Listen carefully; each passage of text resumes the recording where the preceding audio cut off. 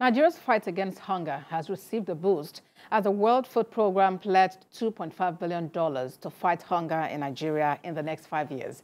The WFP Country Representative paid a courtesy visit to the Minister of Humanitarian Affairs and Poverty Alleviation, Betta Edu. We have details in this report. The World Food Programme pledged to support the Tinubu's administration in implementing its food insecurity and zero hunger program under the Ministry of Humanitarian Affairs and Poverty Alleviation. The WFP Country Representative disclosed this when he paid a courtesy visit to the Minister of Humanitarian Affairs and Poverty Alleviation, Betta Edu.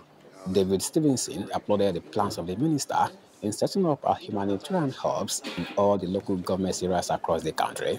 He says about $2.5 billion will be expended on the 2.1 million people already captured in the register to fight hunger and food insecurity.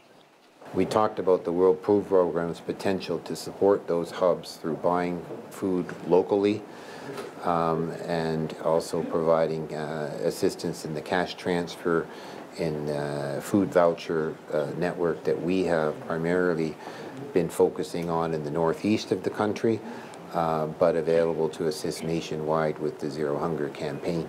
Minister of Humanitarian Affairs and Poverty Alleviation, Betta Edu, commended the WFP Country Director for the financial support to Nigeria and that Zero Hunger is one of the projects initiated as part of poverty and humanitarian response efforts. Able to reach out to 2.1 million Nigerians.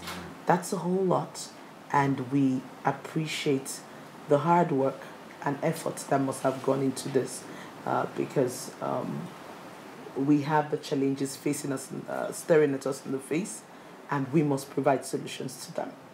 That's what we're here for. Targeting both pregnant women, children under 5, school feeding of persons who are affected by humanitarian crisis, other persons of concern, including refugees that have found themselves within our space. We have over 80,000 persons. The minister, on a working visit to Borno State last week, assured that the federal government's target is not just to eradicate poverty, but to also prevent Nigerians from sliding into poverty. Thank you so much. Thanks very much. Okay.